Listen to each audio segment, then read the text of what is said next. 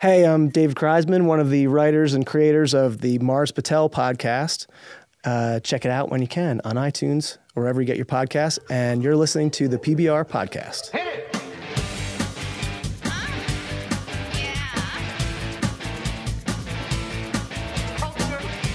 Sophisticated Podcast, baby.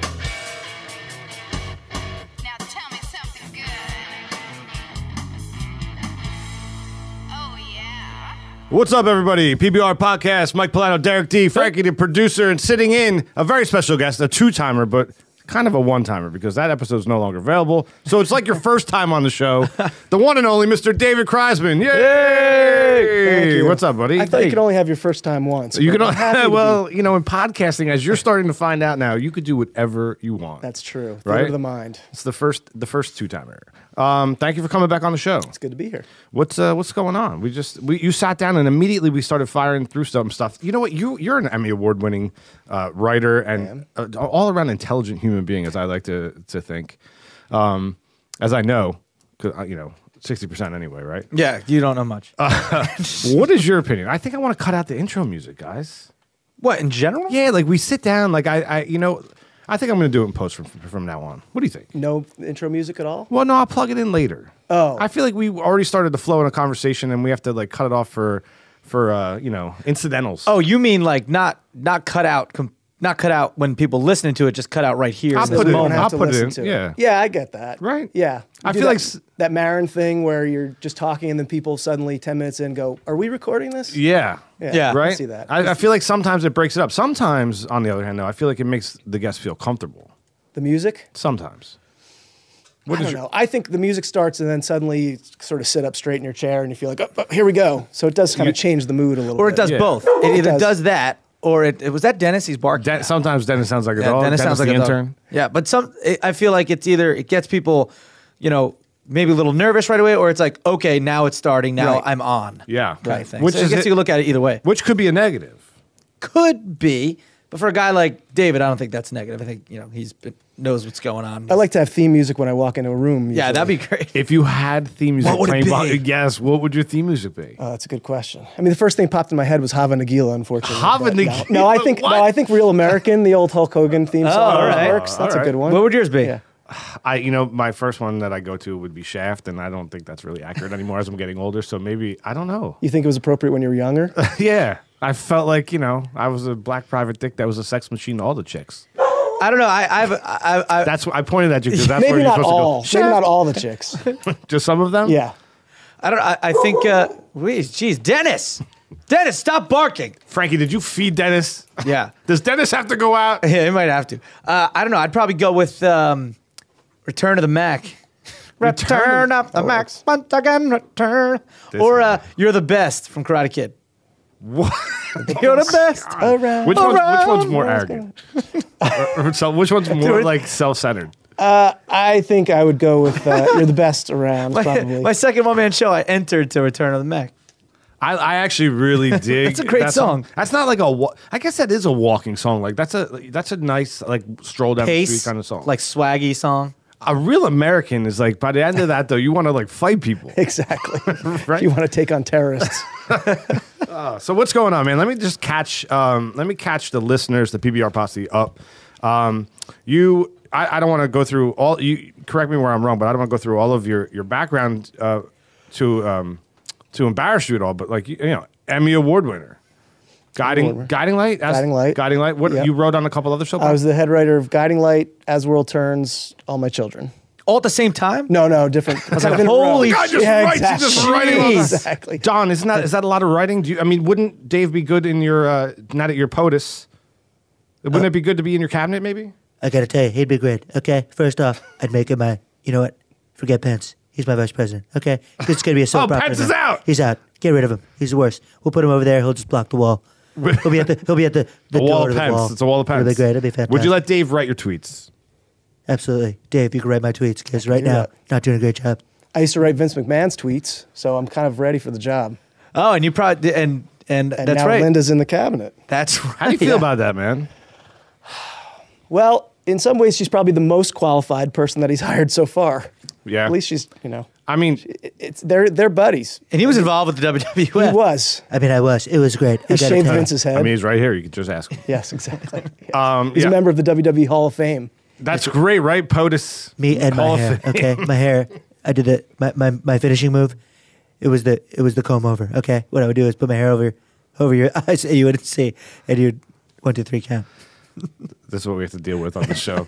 So you let him out of the cage, and sometimes you just can't get him back in. Hey, I don't know. Hey. So you, speaking of WWE, you wrote for them. I was the head writer there for about a year. Which I love that lineage, and we talked about Before or this in the after? past. After soaps. After soaps. Which makes Yeah. perfect sense. 'Cause Perfect it's a sense. soap. It's a soap with violence. Yeah. Or not? Yeah. Should violence the wrong term? Violence is okay. Yeah. It's okay. action packed. They wanted someone who had soap opera experience and also knew wrestling. And I think I there was you the go. only person in the entire world that fit that bill. You were a good wrestler. You were All-State in high school. I was You good. I wrestled in college. College yeah, as well. Virginia, yeah. Wait a second. Let's take a step back. How do you become a head writer for a soap opera? Well, I got a job at a soap opera out of college as a kind of assistant producer, and just started writing sample scripts and sticking them on the door. And I got on staff, and then worked my way up, become a head writer. Nice. Yeah, pitching stories and stuff. And then you jumped from Guiding Light to Yeah, well, I killed off Guiding Light after it was on for 72 years, and I was the final head writer.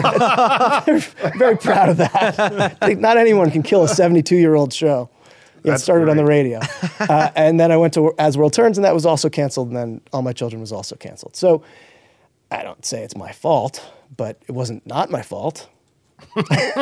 hey, you won an Emmy. I mean, That's right, you were doing exactly. something good. Yes. Which one did you win the Emmy for? For Guiding Light. Guiding Light. And when you were on WWE, you wrote to the first SummerSlam. Wait, didn't you have? You wrote to the first something, right? Or did you kill SummerSlam too? No, That's I did still not. going, SummerSlam right? is still That's there. still going? WWE is still there. Yes. That's yeah. like their Super Bowl. Well, WrestleMania is their Super Bowl, Okay. and then SummerSlam is kind of the secondary one. I stopped in like the 80s. You know what I mean? I'm still JYD and Coco Beware. Like, Yeah, I hadn't watched in a long time before I got the job, and then now I'm kind of back in it. My kids are watching these days. But you don't do anything work wise with No, WWE. not anymore. Yeah. No. Frankie Edgar was in that chair last week. I asked him the question. You brought up wrestling. I have to ask you, if you had to choose between one or the other, you're either you're gonna tap out or you're gonna check the oil. Which Yeah. which one are you doing? Oh, tap out. You're- Definitely. Okay. Yeah, see, yeah, Definitely. Yeah. You know, his answer was priceless. yeah, it really was. So, all right, so we've kind of come full circle. You are now, since we've last seen you, dabbing into podcasting. Yeah. Yeah. We created a show called The Unexplainable Disappearance of Mars Patel, which is it's a podcast for kids, and it's scripted, almost like an old radio serial, but with new technology. But it's all it was a 10-episode season. Each episode was about 15 minutes or so, and it's been It's great. quick. Yeah. It's fairly quick. Yeah, it's good for kids. It's about 2 to 3 hours for kind of the whole season. And it's not each episode doesn't stand alone. It kind of keeps going. It keeps and going, right? Yeah. Yeah, we sort of called it like Stranger Things for kids. That's kind of the feeling of it. Oh, nice. It's great, and we're now we've got 4 more shows in development, and we've kind of really built this whole company that's going to produce podcasts for kids. All in the podcast realm. Yeah, yeah. I mean, the hope is that eventually some of these will sell as TV shows and movies, but Well, I dig what you did on the beginning. The first episode of this series is video, and you kind of like, instead of having the child having to like draw the picture of this person by themselves, you gave it to them. Yeah, Like, we they know did. exactly what they look like. yeah, we did sort of a video trailer for Yeah. it because we figured that would sort of hook people. Kids who don't really know what podcasts are. There aren't a lot of podcasts out there for kids. And that's what we discovered. And as a parent, I realized there wasn't a lot of stuff, especially good scripted stuff, quality, that parents could listen to too in the car. And so that's what we got into. I mean, it's pretty crazy. It's old time radio. It's like sitting around the fireplace with the radio on. Yeah. In the 40s. Right. It's what you're bringing back. Yeah, and really high production values. One of my partners is a musician, and he wrote all this great original music for it, and all the sound effects are great. Like, it really feels like it's like watching TV just with your eyes closed. Now- What? Go ahead. Is it the same group of kids that are cast, or is it different each? It'll be different for each show. But Yeah. we're starting to produce season 2 of Mars Patel, so we're gonna have those kids, and we're now casting for more. We went through casting agents; they're all professional actors, and we pay them a little bit of money. and they're great. So are you backed? Did you have backing right away? Did you sell the idea, or did you kind of just produce it yourself? No, we produced it ourselves. Right We on. funded it, but now we're in the process of getting funding. We've gotten funding for season 2 and for some shows going forward too. What kind of like are you doing in place advertising? No, we're working with a network. We're in the process of signing a deal with a podcast network. All right. Like a multi-channel podcast network. kind Yeah, of thing? yeah. I think I can't really announce it yet, but we're probably 2 days away from the deal going through. That's great. I'm trying to think of like, we've been in the game for like what 4 years now or so, and I'm trying to think of like what those networks are. You know what I mean? Yeah, there's Wondery, and there's Yeah. Panoply, Yeah. and a few others like that. Gimlet. And they're just producing. They're housing productions for podcasts. Yeah. Original content. I've Yeah. heard of none of these. It's really, I guess it doesn't really fall into our genre. You know what I mean? It's more storytelling, or They have a lot of regular, there's ones that have NPR style podcasts too. The people we were talking to have a science podcast, and they have sports podcasts and things like that. Mostly stuff that they produce in house, but they're just starting to get into scripted narrative shows, which is great. It's a new frontier. what was the name of the show I was on? Back in the day, I was a guest. There was a guy who was doing. I can't remember if he closed. Midnight Blue? No, I was on the last episode, and I can't remember. But he did the greatest episodes. He would go around and he would find podcasts, and then he would contact them, and he'd take like a person from each podcast, give them a part. Oh, right, I He would remember. email it to them. You'd read the part. And then you would record it on your own and send it back to him. And then he would cut it together with all the Foley noises and all the music beds and all the effects into Oh, really? it. And he would narrate the story. And it was awesome. It was so highly produced. And I can't remember. It'll come to me. It's also clever. It's also very clever. very clever. you know? And he shut it down. He's like, it's going really well. But he's like, the work behind this is Insane. enormous, It's a as you can lot. see. Like, It's a lot. The editing it takes forever. It takes forever. yeah. And if you're I guess you have a team with you, right? If you're one person putting that all together, it's got to be a lot. And you said it's only. I mean, it's a 15-minute episode. So can you imagine if it was Yeah, half it would hour or take- something? It'd be so long. I think we figured out that it's something like 75 hours of editing time for like 3 episodes. I forget exactly what it was, but Wow. it's a crazy amount. Yeah. And especially because we made the choice to use real kids. There's a lot of you've watched animation and stuff. They use a lot of adults as kids, and the performances are a little better. But we thought for the charm factor, we wanted real kids, and so they're good, but they're kids, Yeah. and so you kind of have to help them with acting and What age with all- range are they at too? they're between 10 and 13. Yeah, and then you got that thing where they're kids, which is anytime you cast kids, there's all kinds of rules. You gotta. Yes, that's right. That's a whole thing too. Yeah, but it's fun. It's fun working with them. It's got to be 4 hours, then take a break. Yeah. And Yeah, Did you say they record in isolation? Like are they all there together? they're all there together. they So are, we okay. tried it. Yeah, we tried to record the scenes like they're doing a Like play. they're okay. Yeah, and they're kind of in isolation booths, so they can see each other and hear each other on their headphones. But then it's easier for us to cut up in case they talk over each other. are they reading the script directly right there? They're reading the script directly there. So We do that- a little rehearsal, but for the most part, we're kind of doing it on the fly. So you're That's big, 'cause You're you gotta- multi-tracking that. Yeah, and we recorded the 10 episodes over. We did 3 days of recording, and it was For the whole they're long season. days for the whole season. Yeah, Then a lot of it comes in post all the time you're putting in. Yes, But I feel like, with kids reading, for them to read and make it sound like they're just talking, obviously that takes some coaching and Yeah. rehearsal because that's even for adults that don't. that's definitely true. Yeah. yeah. We found some great kids. They're really good actors. How many altogether? We had 5 principals, and then we ended up with we probably have 15 characters altogether. You Some- cast 15 kids, different kids. Yeah, I mean, some of them are like my kids do little small just gonna roles. say Yeah. I've they're got in it, right? my son and daughter are in it. Yeah, and for little roles, we do a couple of our ourselves, and we pull friends that we have. A lot of times we get in the editing room and we go, it'd be great to have like one extra line here where the guard says something. Like, okay, I'll be the guard. Yeah. And I feel like there's a lot of, because it's all sound, so you got to go to the sound effects. Like, are you making your own sound effects? You're like, oh, we're gonna bang on a table. Bang on a table. We do a little of that. Yeah. We also subscribe to a sound effects Yeah. you get a subscription to it, and it has thousands and thousands of sound effects. You just type it in. Yeah, which is actually my favorite thing. I love, like, we're trying to figure out what's the word that's going to give us the right sound. Is it groan or grunt? We found one the other day. It was supposed to be a kid who was like fighting a monster, and we found it was women wrestling was the name of it. Most of the time, it's not even related to what you want. No, it's like we want a drone. We were trying to find a drone, but what a drone sounds like is not that scary. If you want a scary drone, you need like a hairdryer, or you need. I think what we ended up doing was one of my friends remembered that in an old episode of the $6 Million Man, they had a really scary drone, and so he just pulled it from YouTube, and we ended up using that one. It worked perfectly. There's a great on the back end of Troy, on the director's cut of Troy. There's a making of, and there's a whole section of Foley noises, and they have the guy who did the Foley noises for Troy, and he's in his studio, and he's like this insane guy, and the room is amazing. It's like just a projection screen, so he's watching the film, and then it's just got shit everywhere. It's a yard sale. You know what I mean? He's got everything everywhere, and he's got these awesome microphones all set up, and he's on his knees watching the movie, and it's like there's this one scene where flaming balls of mass just roll down the hill, and they're like filled with oil, and they're like rolling over the soldiers and lighting them on fire, and this guy is like in front of the microphone with a match. And he's like, it's all proximity, like flame is flame. And if you're close to the mic, it sounds like this huge ball of flame. And then then in post, you could adjust it. Then he's just crunching his knuckles into like wicker baskets to make the sound of the rolling hay. And he's like looking up at the screen. It's one of the, he looks so happy in his job. It seems like a really fun job. But that is actually probably very hard. Like now you're like, what random object can I use to create this sound? Yes. It's like, put something on your feet and walk on like, scissors can make a certain sound that you need. You never know.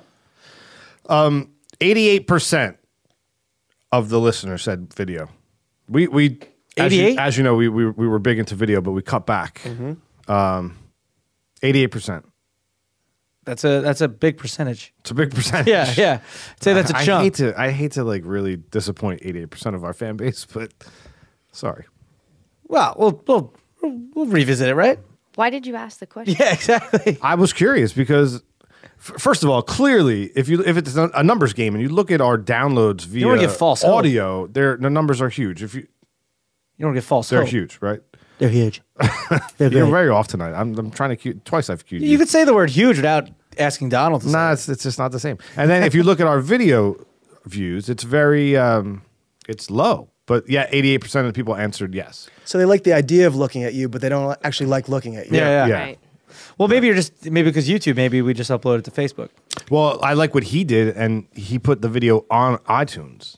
Yeah, one of the things that we... Oh, you could do that now? Well, he did it. One of the things I didn't think you could, right? I thought it was separate of video. You can, yeah. And one of the things we learned was, you guys probably never know this, but when you're looking to get as many downloads as possible, the more episodes you put on, especially in the beginning, the more you get. So, we were like, what else can we put on with the first episode so that every person that subscribes immediately is counted as 4 downloads?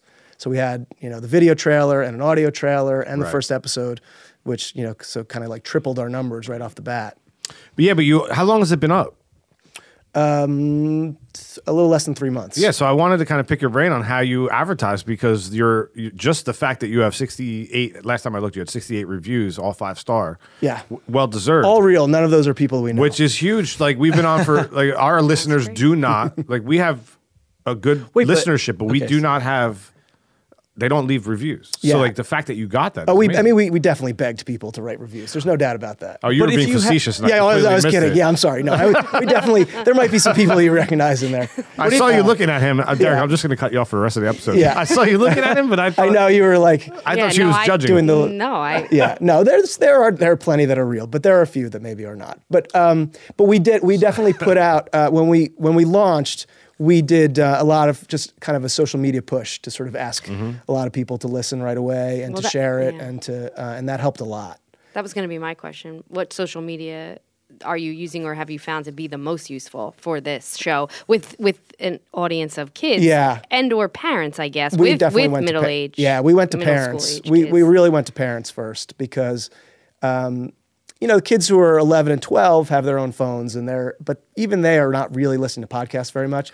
So we were really aiming at the parents who listen to podcasts and think, I wish there was something that my kids could listen to. It's a very, very tricky medium.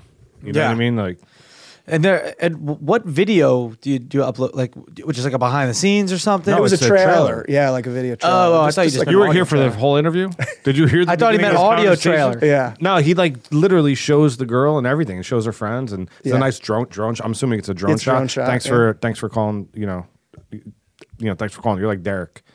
No one ever calls. We used we used a teenager in our block to Yeah, I do figured. the drone shot. That's all right. I crashed mine. He anyway. works really cheap. Yeah, you did crash yours. I did crash it. It's sad. You can't even fly, dude. I got a call the other day. Did I tell this already? I don't know. I got a call from Discovery Channel. Yeah. Did I tell it? I think did. it's yeah. 3 months in Turks and Caicos, drone operator. Are you available? Absolutely. That sounds like a Do you good have all of the new certifications? No. Okay. Sorry. Next. What the job? They just changed all of the laws for the drones. Really? Yeah. Speaking of drones, when I was just out in LA shooting the Ford thing, it was a team that flew this drone. They had two drones. Yeah. He had the one drone that still shot beautiful 4K and everything, but that was the what do you call it? The scout drone. Like because the winds were crazy up there in the mountains and it's called Angeles Forest, but they set up the test drone, which was probably like thousands and thousands of dollars, and then they sent up the main drone, but they only kind of hovered it as we were going through the windy roads. So But was there amazing. 2 operators on one drone? Because they're Yeah. that's the DJI. Oh my God! What I mean, it was like Inspire. It's called the it had Inspire a Black Ari and the legs. Ari camera. Yeah. What's that? Yeah. Like a red. Yeah, it was like one of those on there. But it was. I said, wait a second. You have a drone. You have a just in case drone that still shoots 4K. That is Yeah, like it's probably a Phantom or something like that. It- But the Inspire, you have 2 operators. You have a drone operator and a camera operator. It wasn't like the white two totally Phantom. different. No, yeah, I'm saying it's Yeah. The Inspire is totally different. The Inspire actually has the Osmo camera on it. We just lost 30% of our. Well, I'm just saying. You're talking about drones, and I was right? just Dave like, left. He's not even here anymore. What? Did you sorry. say something, drone? I was just fascinated by that whole thing that he had a scout drone that probably cost 10 G's.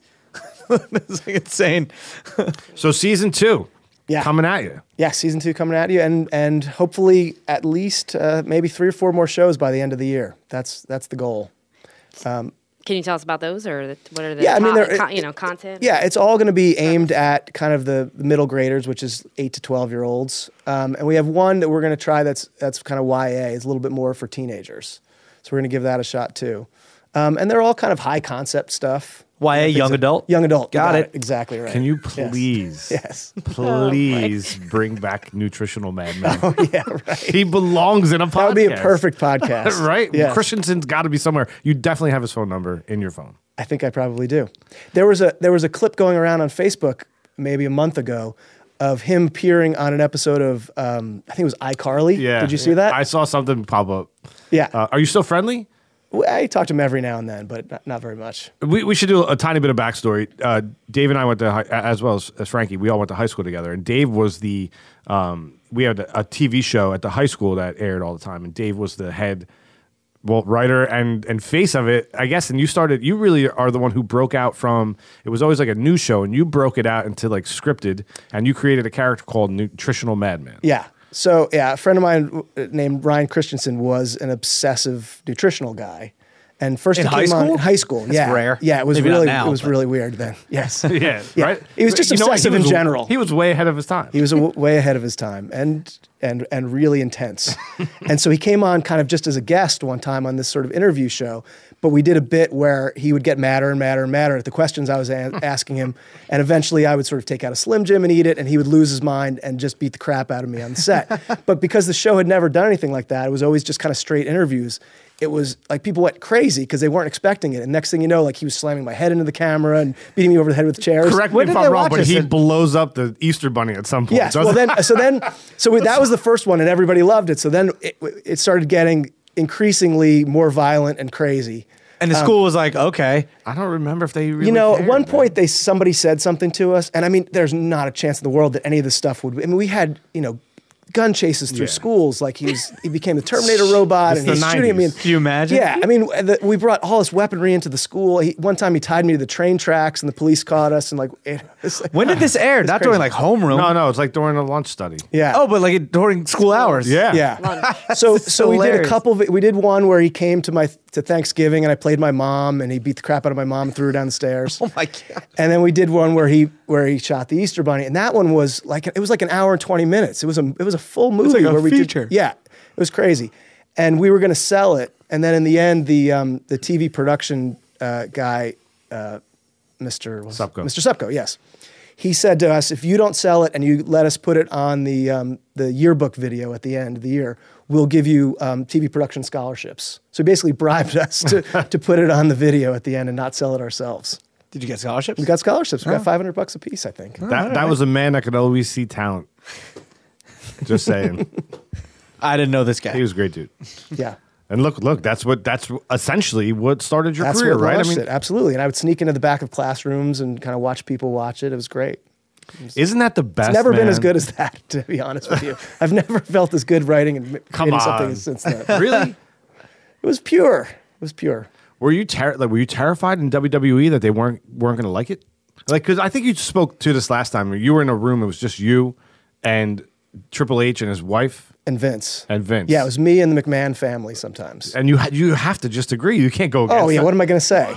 Yeah, I know. And people would say like, oh, you have to tell Vince if you think he's wrong. I'm like, how am I going to tell Vince that he's wrong about wrestling? I mean, really? Yeah. Like I know better than he does about wrestling.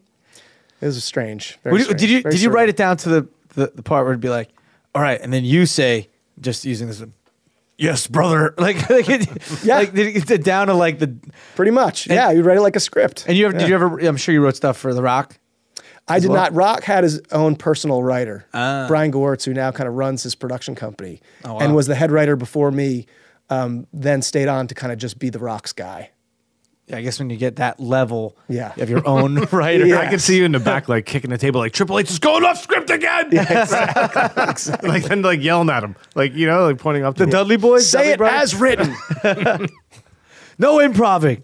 Oh, it's so good. We had Alex Abrahantes on the show as well, who I tried.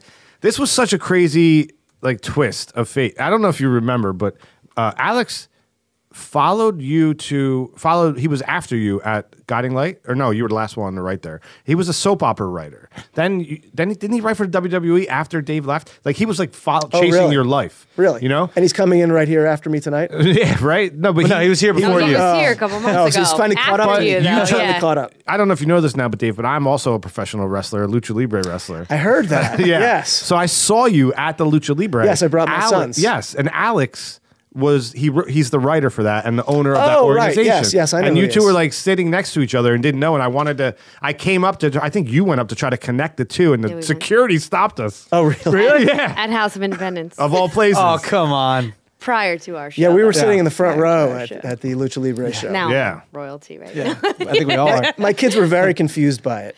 Why? Well, I think they were raised on WWE, and they couldn't figure out. They had the small ring, and they just couldn't exactly figure out what was going on. They're like, why is there masks? Yes, it's a whole different thing, right? It's a whole different feel. It was great though. I got to tell you, man, when I went off the middle rope because there's 3 ropes on that little tiny gym, and they're like during rehearsal. Spoiler alert, it's not real. They were like, go ahead, try to go up. I was like, I want to go up to the top. And they're like, you sure you want to go up to the top, man? I'm like, yeah, I totally want to go up there. And we worked it in where, because, I'm like 41, fat and out of shape now. So like, I don't want to nobody wanted me to get hurt. So the guy was enormous. What was his name? It was the guy that was here? Yeah. Francis Damien. The wall or something. No, because remember... His name was Francis Damien. He's the priest guy, yeah. the satanic priest. Oh, yes. Matter of fact, he came out and blessed everybody and called them whores. Yeah, right? yeah. You were sitting right next to him. Yeah. So you saw how big he is. So the whole joke was that I would go off the top rope and he would catch me because I'm a little person, right? Yes, like Derek's family. I don't know if you've seen them, but they're, you're they're like Oompa Loompa. I'm like 6'5". Because you're so tall. So I go up We're to all tall here. Yeah. I go to the top rope and I was like, this isn't going to happen. So I went off the middle rope and it was still kind of like intimidating. And the cage was on the stage, which makes you feel like you're even higher looking out at the audience. Yeah. You know what I mean? So in other words, you were scared. Terrified. Yeah. The entire time. It felt like 4 days. The whole thing took like three seconds. So thanks for coming, by the way. I was at a wedding. Yeah, I was in a wedding. So you're not going to be doing the Mick Foley dive off of the top of Hell in the Cell anytime soon. No, that's crazy. Those guys are 25 insane. feet in the You air. had to see some crazy shit. Like when they come back in Yeah. after a match. I mean, are they just torn apart? it gotta be. They are. Yeah. I mean, I think the adrenaline is still going, so they don't probably feel it until they really sit down in the locker room. Did you write a lot of stuff for Mankind, Mick Foley? A little bit. Yeah. A little bit. He came back a few times. He was beast, man. Like, wasn't the most in shape guy, but boy. No, he's just fearless. Yeah. Absolutely fearless. Did you have favorites to write for? Yeah. I loved CM Punk was one of the guys at the time. Daniel Bryan was a big story we did back then. Yeah, it's fun to write for those guys. Anybody that was difficult to write for? Just character-wise or... Well, I'm not talking like personality. Like Vince they wanna- McMahon. Yeah. Yeah. I mean, certain guys just do their own thing. John Cena does his own thing. So there's not really any reason to write for him. You give him sort of suggestion, and then he kind of just does his John Cena thing. Yeah. Yeah, I feel like there definitely is that aspect of it. Like when you have your character down that you developed and Right. you know. You don't want some guy from soap opera world coming and telling you what to say. I went to a benefit for a friend years ago, and it was an auction. You buy tickets and then you put stuff in, and people donate stuff. So I was throwing. I liked WWE growing up, and I wasn't a huge fan, but there was stuff. There was like NFL stuff and NHL stuff, like Ranger ticket, all kinds of stuff, and I was just dumping tickets, and all this stuff. And I had one ticket left, and I threw it in the WWE bin, and lo and behold, I won the one ticket I put in it, and I won it. And I was like, it was like a gift basket, and it was like a lunchbox, and there were 2 tickets in it to an event, I think at the Prudential Center, and I couldn't make it, so I gave it away. The person calls me up. They're like, "Oh my God, thank you so much. This was so amazing." I'm like, "What? I'm really glad you enjoyed it." Like they're like, "No, you have no idea." They like John Cena came out. First of all, they sat them right at the entrance to the ring where the flames and shit shoot off. Yeah. And then John Cena came out after his match and brought us back into the room and took pictures with us and introduced us to everybody. The woman who donated, I don't know her name, but whoever donated it, it's a local girl who works in the offices of WWE, and they gave like the gold Great. package, and of course I didn't go. But that might have been like an Sucker. amazing experience. It might have been your big man. break. You might have gotten discovered. Right? I wasn't a Lucha Libre celeb Yeah, yet. no. I didn't wear a mask. I probably should have You should worn wear a a mask. mask. I should Yeah, have worn a mask. I've never been to a WWE event. I would like to go. I think that'd be a lot of fun, like a SummerSlam or definitely WrestleMania at some point. It's an interesting crowd, I'll say that. Oh, I'm sure. And all the signs and all the things they yell. Yeah. It's like that whole culture. Yeah. It's great. Will Trump go back to the WWE? I gotta tell you, I might. I can't. Probably. Sweet. Oh, Mike, let me just say. I'm an idiot. You're I know, an I idiot. get it. You tell me every time. Well, you're an idiot. Well, Dave, you hear that? You hear that sound? I think we played this game with you once before. It's a game we like to call Top or Bottom. I'm going to read you 2 terms. You're going to tell me if these 2 things were in a relationship, which one would be on the top, which one would be on the bottom, and we're going to round table it. All right. Frankie, you're in. No, this is guy-centric. What do you mean guy-centric? I- I'm looking at the first one right now, and it's definitely not. I hate you for writing this, by the way. And stop trying to blame me for your mistakes. I just cut the Chinese food episode today. And you're trying to blame me for your mistakes through the whole episode. I'm not. What mistakes? Oh, listen I back, don't everybody. I don't make mistakes. Listen back. You just listened to it before this one, hopefully. Go ahead, you guys do this. No, you're in. You're definitely in. Top or bottom, number 1. Vanderpump Rules or Monday Night Football?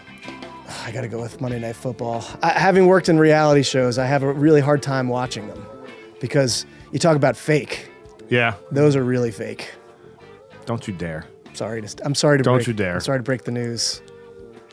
I don't know what a Vanderpump is, so Why did you put it on there? Monday Night Football. Why'd you put it on there? Because you tweeted it this week, and I figured I would bring our social media into our episode. I know it's a terrible reality show, and they're all dumb. Monday Night Football on top of everything. Monday Night Football on top of every reality show ever. Are you serial? Well, I wouldn't go that far. Well, minus like the good ones that are like people like doing their talents and stuff. It started with me Actually, no, I'd still go Monday Night Football. live tweeting Bachelor in Paradise. I felt like I needed to share with the world what I was experiencing. Please tell me you watched. I do watch Bachelor in Paradise. Is it not the greatest editing you've Sucks you in. ever seen on any television show? It's pretty good editing. It's just the opening credits alone are worth watching. It's amazing. The greatest opening credits in the history of television. So I don't know if Really? other people. Oh my God, man! Like Never seen it. what? After all of the live tweeting, Well, it you've was never over. watched it. I think it was over. You need to watch next. Please, so we can Can I talk about Netflix it. it? No, it's not one of those. No. You don't want to kind of Netflix it. I can't watch DVR it so it records next season. Just Google drunk, disgusting people and venereal diseases. First, Jersey Shore will come up. Yes, and- exactly. Yeah. Right. Yeah. So what I started to do, and I don't know if people do this, man, but I started the 2-screen experience. I started to get that saying from The Walking Dead, and I never did the 2-screen experience with them because that's on their website, and they're kind of giving you backstory to things that are happening in the show. I don't want that. I want the Momos of America, I want to see what they're saying. So I started following the hashtags on Bachelor in Paradise, and that's why I felt like it was my American responsibility to start. It's like a town hall. Tweeting it. Yeah. Yes. So then that ended. I had to continue this, and Vanderpump Rules was my Vanderpump Rules is the next one. hashtag Pump Rules. All right. You watch that show? Yes, and you gotta read the tweets. Just read. So you're going Vanderpump Rules over Monday Night Football? Yes, Monday Night Football's dead, as is the NFL. Please. That guy, whatever his name is, What, the guy that should be opposite Mike ostracized. opposite not Mike Tirico.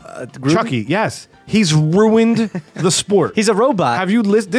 He's so bored. He puts me to sleep. I love Tirico. Well, Gruden keeps the energy up. He's great. You want Dennis Miller back? No, I would take want Dennis Tirico Miller back. over this guy. I want Frank Allen Dan, although Frank's dead too soon. No, I get it. Just right. Dan Deerdorf was great, and those guys were great. But I think I love Gruden and I love Tirico. I like Tirico too. What happened with him? Contracts? What? No, NBC offered him a great deal to just do an intro and halftime for NBC. That's it.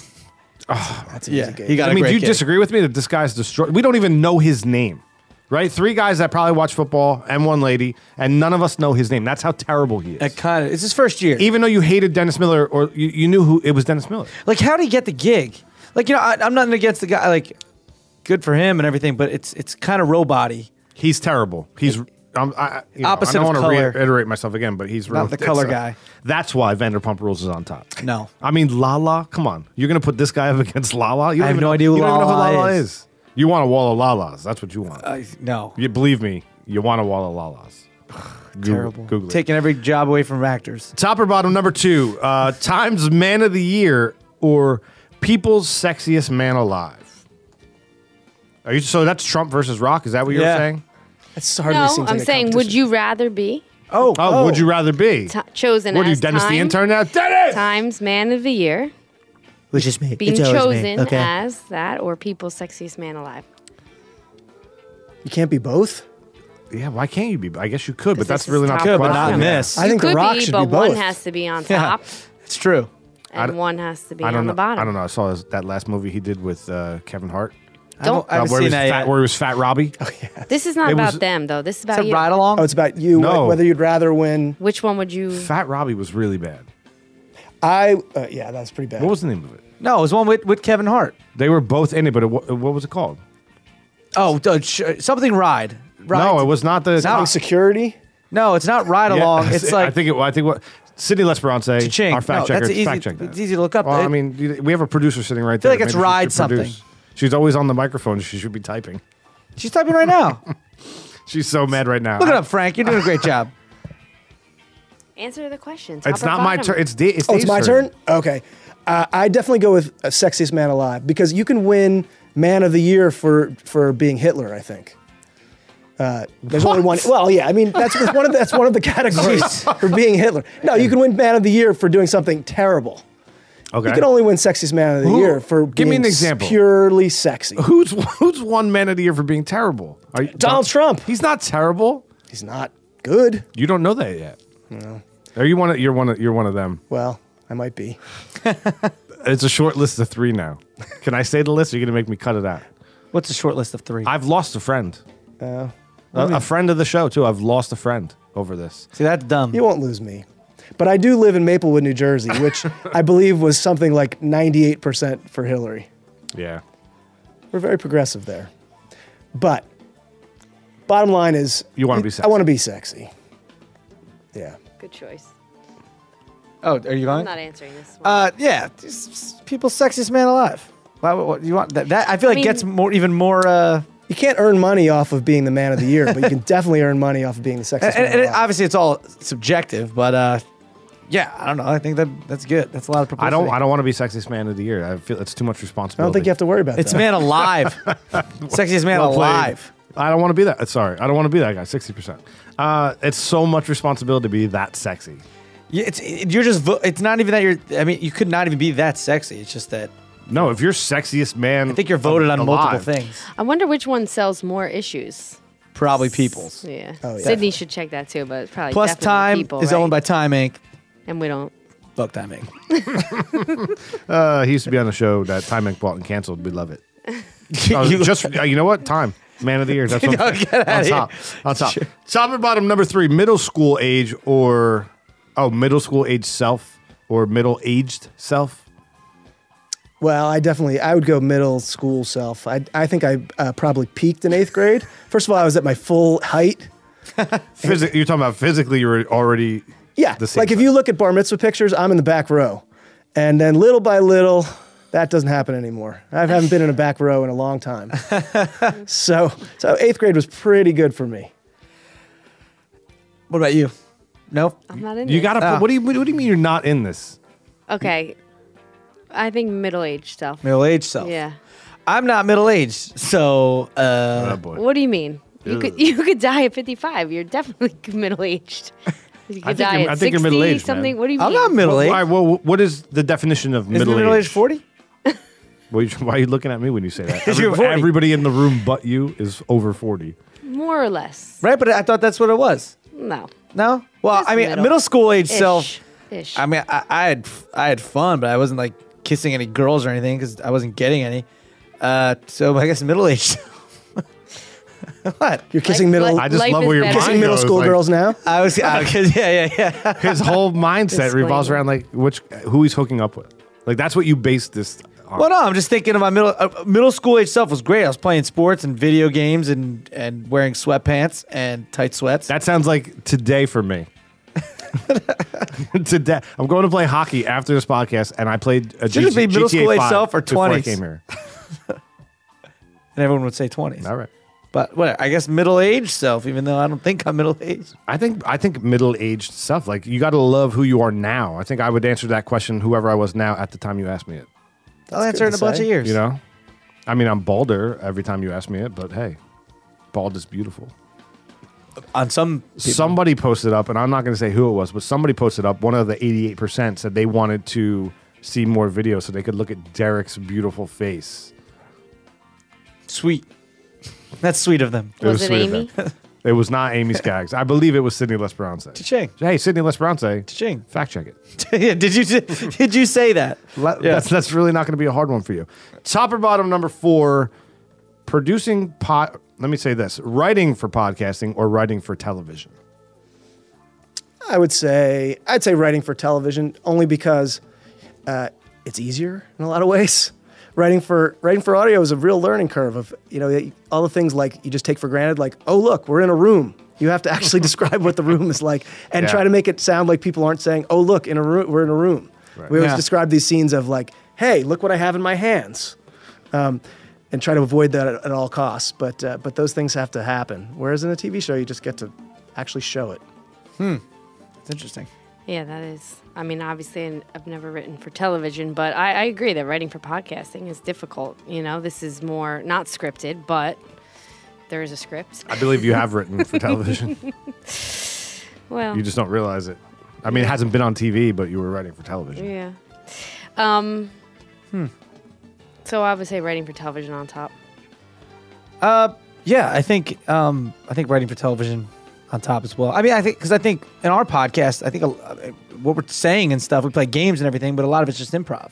For you, because you're not the one writing the script ever. Well, this isn't really a script. This is an outline. Oh, you're People don't realize that No, every is single this word a- of this podcast is scripted. Every single one of Yeah, them. We're very good actors. Everything I'm saying, You're really yeah. natural. That's what I'm saying. No, this is an outline which is awesomely done, and we go by it, but it's not. Right. See the fire? Thank you, Frankie. Do you see the fire in her eyes right No. now? She's going to attack you. No, but And there's the teleprompter, of course. yeah, that we have right over there. Wait, Frankie? This is a script? No, I understand what you're saying. Yeah, Frankie hate me Here right comes. now. You hear that gasp? There was more behind that. It's just all crazy make-em-ups. There's more behind that. Stop watching my every Twitch. I'm going to say, I don't know. I don't know. When we collaborate on a script, what is more, I guess, more enjoyable for me? I guess that's where I'll go. I think I don't know. This is easy now, in a sense, right? So used to doing it? Yeah, so I think the creativity of starting something new as what you're doing right now, I would put on top, right? I think the beginning is always kick-ass. Because it's harder, you're like really spinning your wheels on it, and then over time it becomes easy like anything else. And so, you know what I'm saying? So I'm going to say, well, I'm going to answer it, whatever's new. I like both, but whatever's new. Yeah. You disagree with that? I think when you do something for a long time, sometimes that's when it becomes difficult because you've done it so often. Like to come up with new content, something fresh, right? Exactly. Like, something that you got to come up with to give you guys talking points that you have not already said. Yeah, it's not easy to do. Yeah. Yeah, but we're that's how we end up with Vanderpump Rules because that's what topical left. But that's an amazing top or bottom for this table. You know what I mean? I think that's great. Yeah, it just doesn't just roll off the tongue. Is all I'm saying. It's a little bit of a challenge. Which is why you were insulted when Derek said that this isn't a script. This is no big deal. You just brought it full circle. I didn't say this is no big deal. I said it's not. You basically a script. said that she has no. What's the sound effect here. for? Wait a second. So I did not. I can quit and it'll be no big deal. No. I did not say this was no. Did I say no big deal? Did those words come out of my mouth? Did I say no big deal? Did that come out of my mouth? I said it's improv around an outline. Moving on. That Frankie so eloquently. He's pitting us against each other. It's so weird. He just doesn't want the anger so weird. You hear directed at him. Derek, get out of that hole you just put yourself in. I'm trying. It's too deep. I don't know. Sometimes the effects are fun. Top or bottom, number 5. Knowing all the answers or ignorance is bliss. I think I have to go with knowing all the answers as top, although there are moments where I just think, it'd be so nice to not know anything and not care. I've seen a lot of that recently. I'm like, I'd like to be that guy. Like every reality show. Yeah, exactly. Like, they don't know what they don't know. Wouldn't that be great? Problem is that I know what I don't know. And that bothers me, Right. Feeling lost. But I see people walking around every day that seem to be just totally fine with the fact that they don't know anything that's going on. The world's on a level. They don't know. Yeah. That they don't know. Sheeple, man. But I think, But the part of this came from the finale of Mars Patel, just that they had, the character had to make that choice. That is whether true. You can know everything. Yes. But then you know everything and, everything changes. Yes, and you can never go home again. Right. And then the whole, Well, it's a question of the Matrix. Do you want to go back into the Matrix and you'll forget all this ever happened, or do you want to take the pill and learn the horrible truth? Which color is the pill that he chooses? Do you find it? Do you think there's any connection that it's a blue and a red pill? I never thought about that before. Connection of what? Does he choose the blue pill? Politics. I forget which one. I was going to say blue, I but forget. I can't remember either. But blue pops into my head. Well, if he took the blue pill, that means that's the horrible truth. Just saying. Deep. I know. Deep.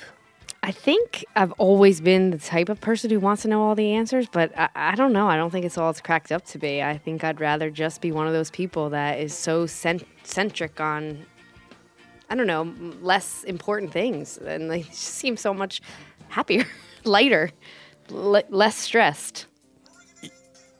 For real, dude? Sorry. For real. Now, listen, time did the right thing. That's probably a stupid telemarketer. I would prank them if that was actually a person on the other line. Should I answer it? No, you should answer the question. Oh, okay. Knowing all the answers or ignorance. Yeah, I think it'd be great. Do you mean like you would actually literally know all the answers to everything? Mm-hmm. Like you'd be like a genius and know all the answers? Yes. Yeah, I'd probably go ignorance is bliss. Like, I feel like I know a lot about the industry, but I don't want to know all the answers to everything. Like the answers of the world. Yeah, I don't want to know that. Nah. That's on the bottom. Yeah, I don't know. It's a tough one because to say ignorance is bliss, like to say you want to have that is ignorant in itself. And it's but like sometimes, man, everybody can't be a leader, and everybody can't kind of like. If everybody knew everything, we would just be in complete war all the time. You need people to like walk around with blinders on and watch Vanderpump Rules and WWE and Fastlane Daily. Oh, sorry, wrong. What's it called now? Nothing yet. So, I think ignorance is bliss on top. I guess is that the wrong answer? I feel like I should have to say I want to know everything. But you asked that, or Dennis asked the question last episode. If you could go back in time and see how it all began, of time or the end of time, right? Which one would you do? How would you answer it that way? I would choose the beginning for that. That's what I said. Yeah. You want to know, like... Yeah, I don't want to know how to... I don't, like, if someone said to me, that's one thing I don't want to... If someone said, oh, I can tell you how you're going to die, that I would not want to know.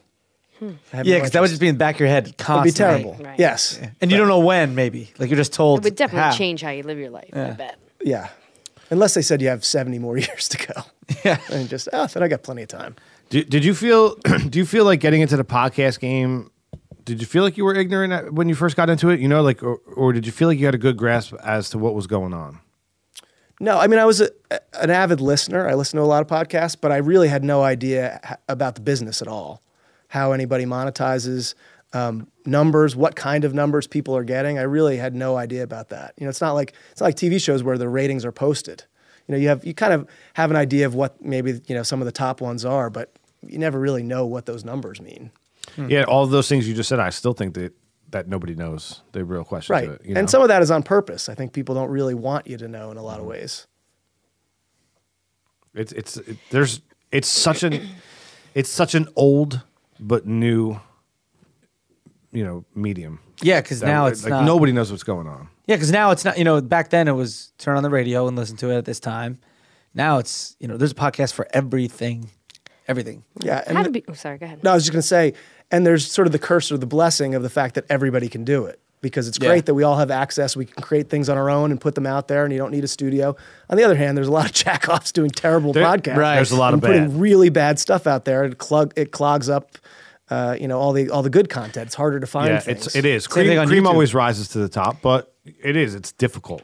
And we said that in the beginning that we realized, right, this was a medium that was just exploding and everybody was doing it, and there were terrible things out there, and hopefully somehow there would be some sort of funneling process eventually. There is. And you would be able to weed through a lot of that. I also think it's like a war of attrition, because we've been doing it for so long now that think about everybody that we connected with throughout our time doing this. Half of them aren't around anymore. You know what I mean? So like, you're right. Like everybody can get on their phone and do a podcast in their basement, but they don't do it. It's consistently not there. They're either got bored with it or it didn't work out. Oh, you mean like other podcast people? Yes. Other podcast shows. Yeah. Other shows. Oh. Sorry, I don't. Like their release is not consistent. Or they're just gone now. They tried it and it didn't work because they, you know. And you snuffed them out.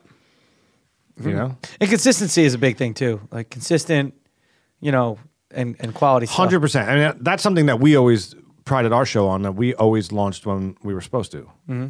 You know? Yeah. I mean, you turn on WPIX 11 at 11 o'clock at night and you expect Seinfeld to be on. You know what I mean? Yeah.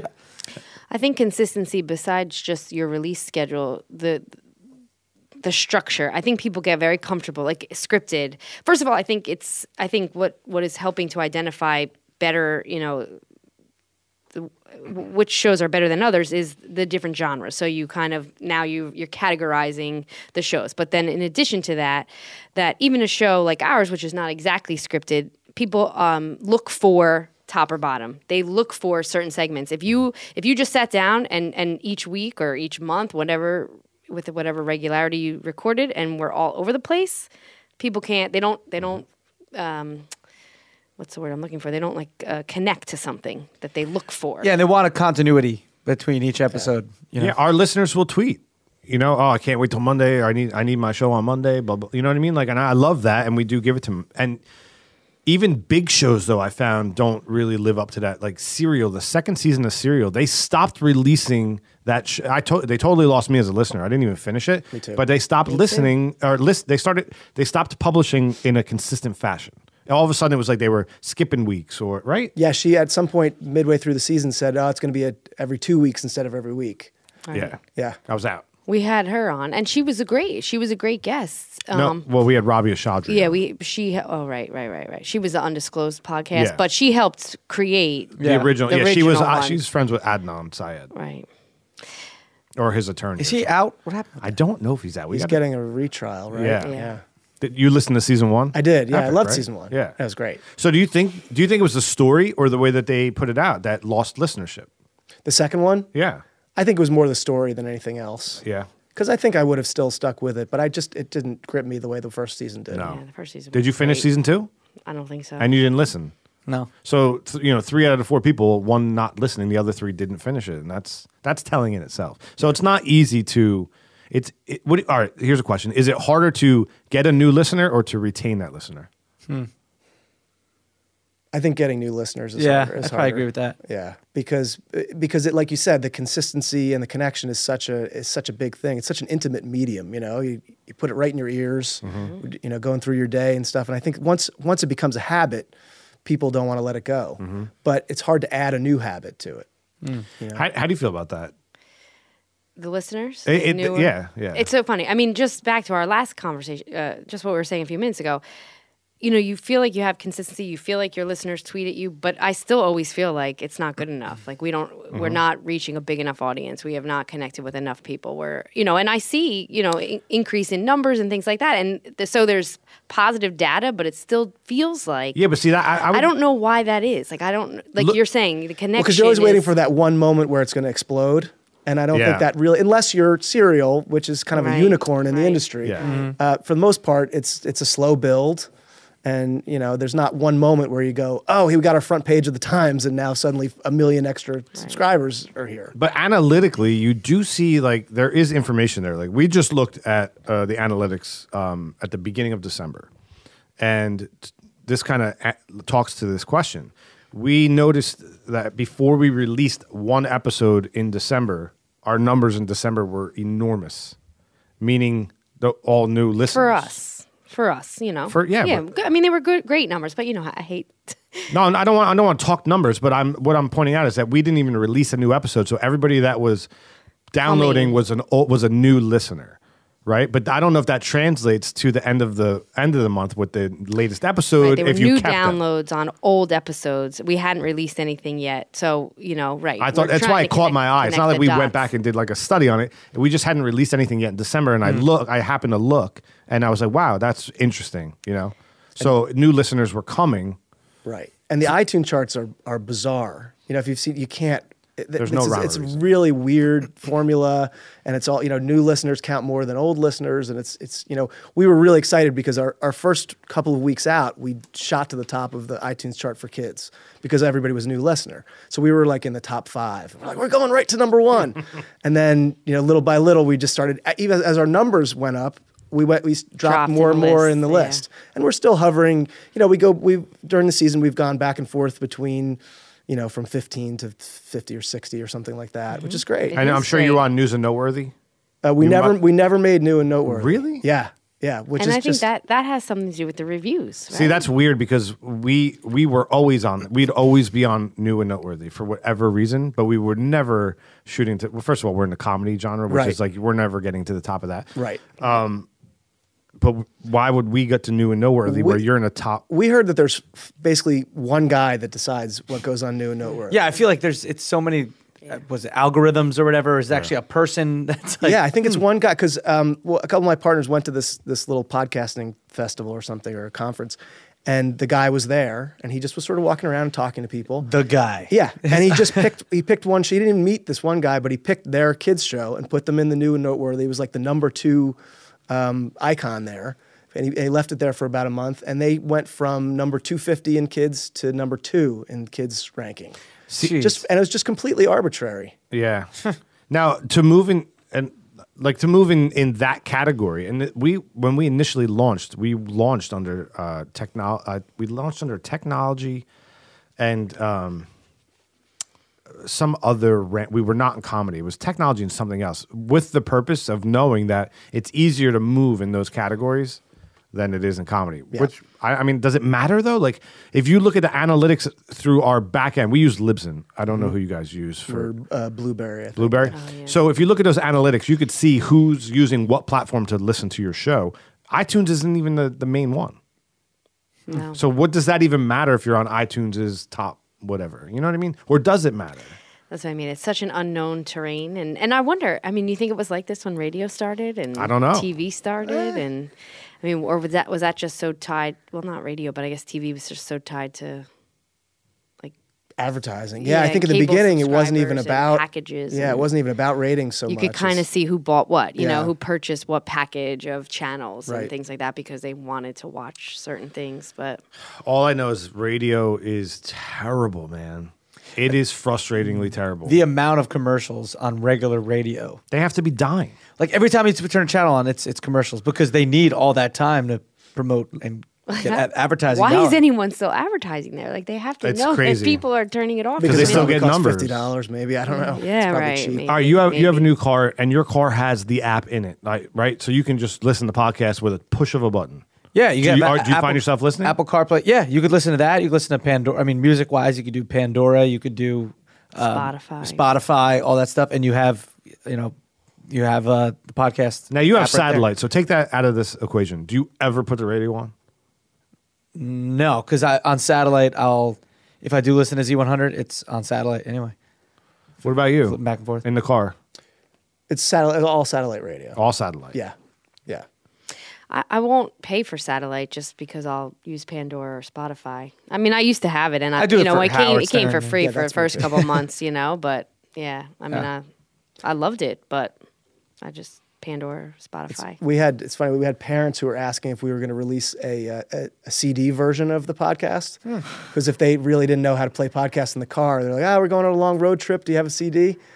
And then we started thinking about maybe we will sell CDs out of our trunk. I just got a fight with my brother-in-law about this. Or what if you just here's the website for the podcast. There's a download link and you get all of it at once in MP3 format, or whatever. Yeah. He came up to me and he was like, I want to make a nice gift for people. I need 30. I have this file of people singing and I want to make 30 CDs. Can you help me out? And I said, no. What is this, 1987? What, do you want a VHS of it? I'm like, first of all, you don't know 30 people that have CD players.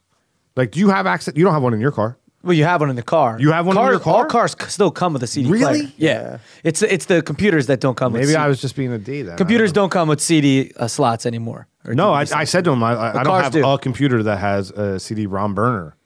Like, I don't have that anymore. Yeah. But you can take that file. I'll happily upload it to YouTube for you, and you can share the link. And he would just kept getting madder. He just kept getting mad. He's like, how are they going to listen to it on YouTube? And I was like, I don't know, on any device that they have attached to their body, the phone, your iPad, come on. Yeah, right? And you could even, you could get like little flash drives with like their names on it, and you could do that too. Yeah. Have you thought about that? Like, what about YouTube? I mean, YouTube's the second largest search engine in the planet. We did, and our pilot is on YouTube. And we did kind of, we tried to put a bunch of images on there, and then we found it distracting. So we ended up sort of just leaving our logo on. And I don't think we've gotten a whole lot of views on it, but we thought about that in the beginning. So you don't set Blueberry to automatically go to YouTube? Not for YouTube, no. No. Is there a reason?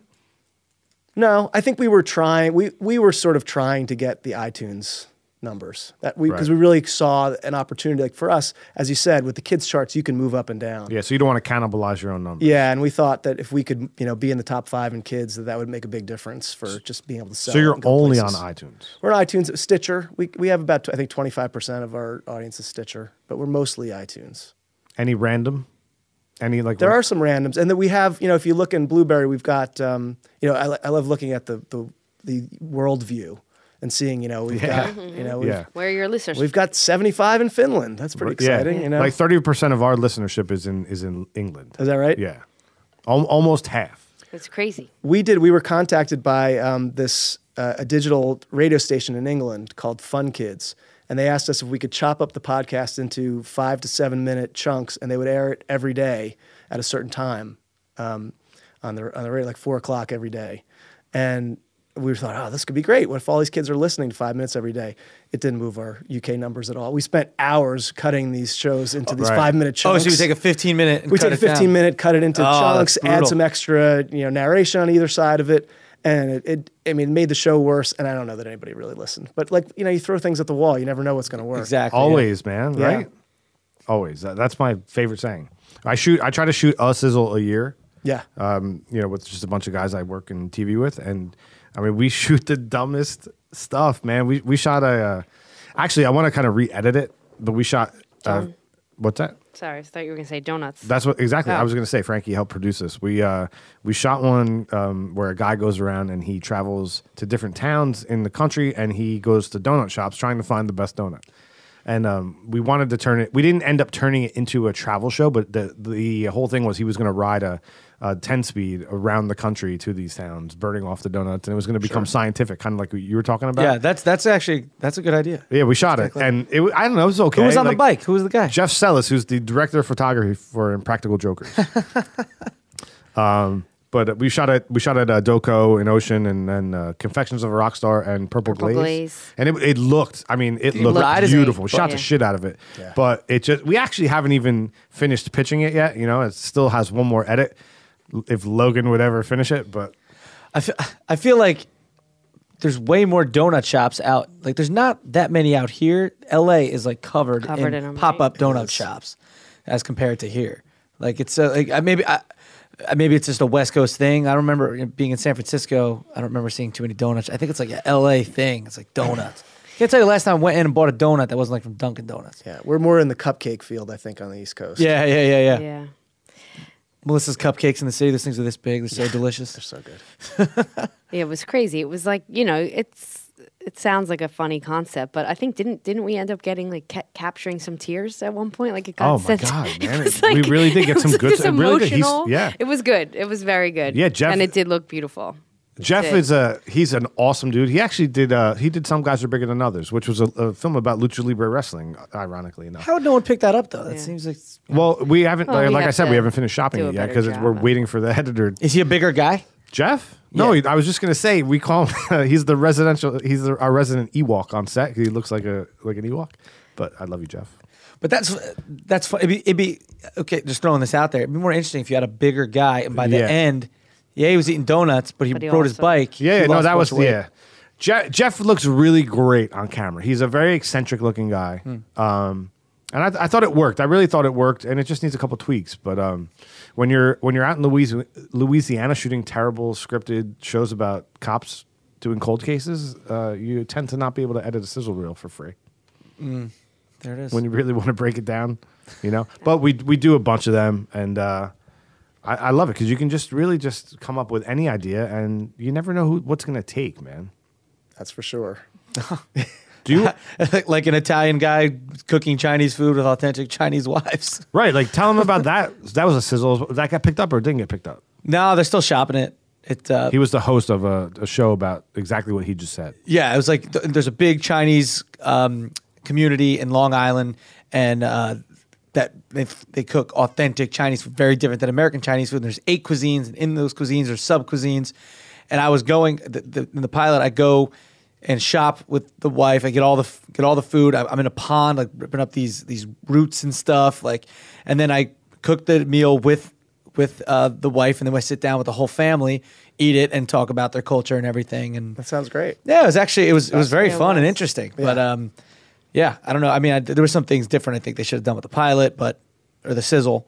But yeah, I think it's a good concept. The food was banging. Like it tasted was nothing. Pretty good too. I thought I saw it. Right? Yeah. You showed it to me. It tasted nothing like Chinese. I mean, it was like gourmet Chinese food. Please don't bring up Chinese food. I'm eating the whole like shrimp shell and all, and it's delicious. Just like biting the eyes, everything. I was having a conversation on set with a couple of people who were all talking about different projects, and it came up like it's important to continue to shoot these ideas, right, and to house them because, like you said about the guy who does new and noteworthy, there's also a guy in a network somewhere who decides what is hot and what is not. Yeah, and if you have to have it in your pocket ready. Right. To do it. You know what I mean? What we're really looking for is an Italian guy who cooks with Chinese people. Exactly. Oh, I got that. Really? You know? Like, don't forget to say that. Yeah. Impractical Jokers, right? Like it was the first. It wasn't the first. I don't want to say it was the first hidden camera show, but there were that kind. Yeah, right. And there was nothing out like that. And it just somebody in a room was like, we need a hidden camera show, and they were like, bang. And that's that. But it's also like we need a show similar, and then they probably got their minds blown by like the whole concept of it and all too. So yeah, Duck Dynasty hits, and then they want every network wants their Duck Dynasty. Exactly. Yeah. So you've got Hicks in your back pocket. That's it. A couple friends that work on that show. They're like with those guys all the time. It's hilarious. What was the like Pawn Stars and Hardcore Pawn and Comic Book Men. It's all the same show. It's all that came. Yeah, I worked on Lizard Lick Towing.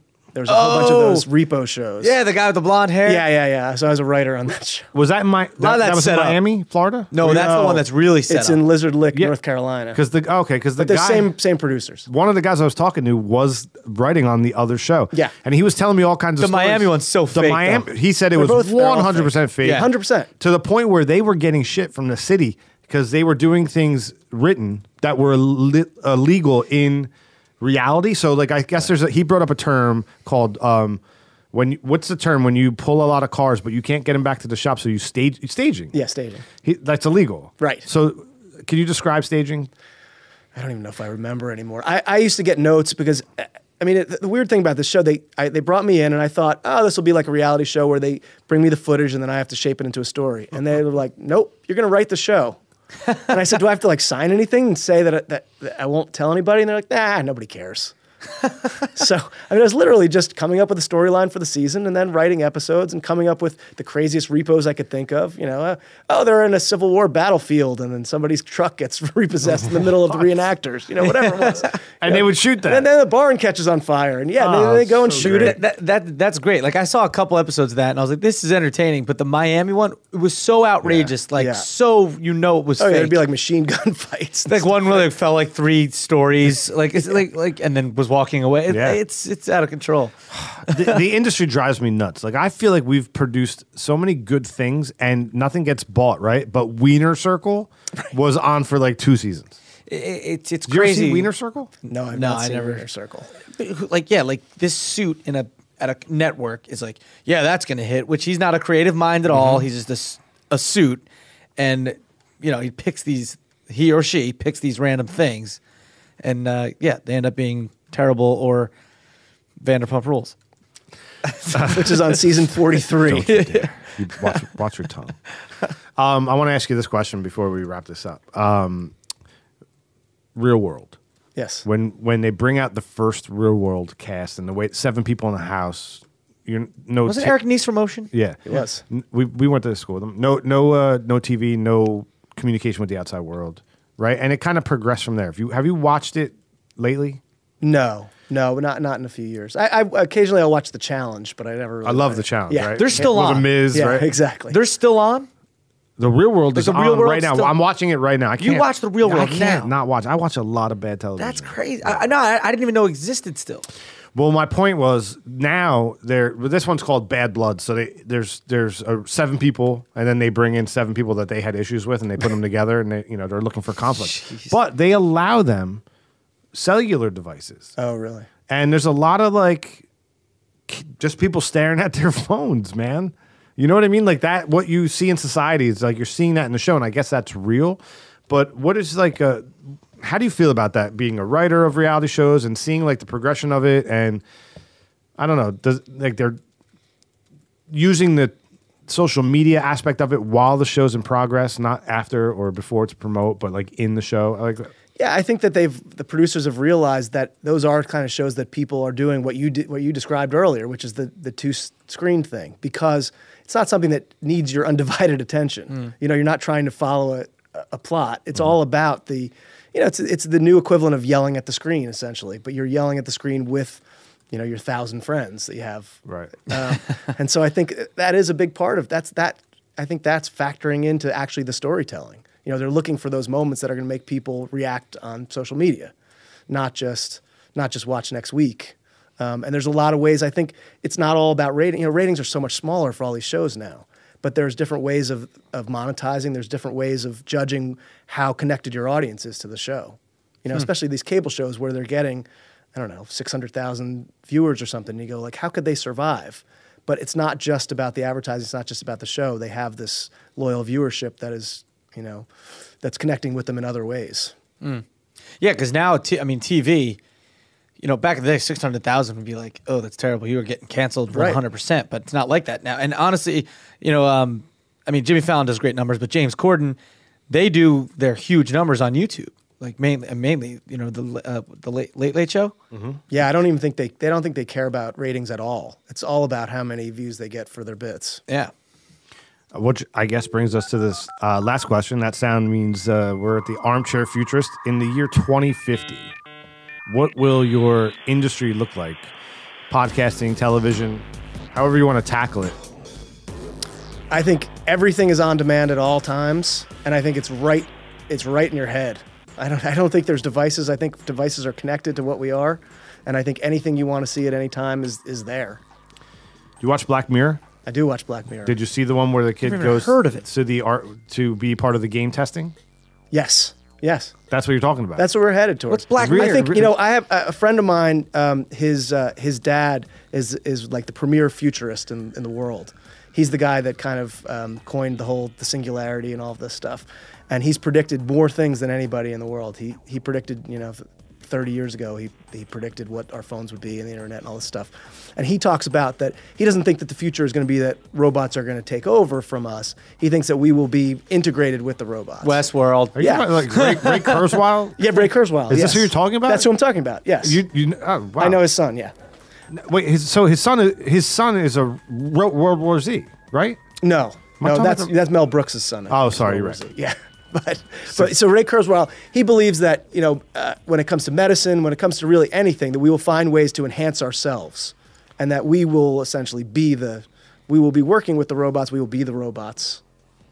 Chips in our. I love that I talk about Ray Kurzweil all the time, and I just love the fact that I'm listening to you talk, and I'm like, I love everything he says about the singularity and exponential growth and all of these things, and we're going to be. It's Terminator. Yeah, right? It's going to be Terminator, but he has a positive view of it, that it's not going to be us versus the robots. Yeah. That we will see it coming, hopefully, early enough to know that we need to make ourselves smarter. It won't be Westworld? Hopefully it won't be Westworld. Did you finish Westworld? I have not. I'm not caught up on Westworld. Oh, okay. Don't spoil it, please. I will not. But yeah, I mean, I think that there'll be something in our brains that make us smarter. Right. If you don't have, what does he contend? He says in the next 5 years, he said this years ago, but in the next 5 years, if you don't have technology embedded into your body, you won't be able to keep up with technology. That's right. That's terrifying, dude. Yeah. He also believes that we will be able to upload our consciousness onto the cloud, essentially. Which means you'll live forever. You live forever, which is also a Black Mirror thing that. Black Mirror is a series like Twilight Zone on Netflix. You need to watch. It's all technology based, yeah. But upload your consciousness to the cloud. So, yeah. That's insane. So there's one episode of Black Mirror where this kid answers an ad. He goes to be part of a video game. Long and the short of it, they stick a thing in the back of his head. It's this entire episode where his mind he's in the game. Yeah. And all of these things are happening, and it's just twists and turns, and it's a good hour movie. And then he dies at spoiler alert. Wait, is it a movie? It's a 1 hour episode or a half-hour episode. Yeah, it's like an anthology, so each one is a new story. Oh, okay. So it's like so he dies at the end, and this is like all of these things happen to him and he flies home at the end, and he gets out of the contract he signed with this company and he gets home. Long and short of it is the whole experience. He dies in the game. He never actually left the chair, and the whole experience lasted 0.43 seconds. Wow. You know what I mean? So it's like it's just terrifying. That's nuts. How it could actually be. Yeah. I don't know. It's some incredible stuff. Where are you at in Westworld?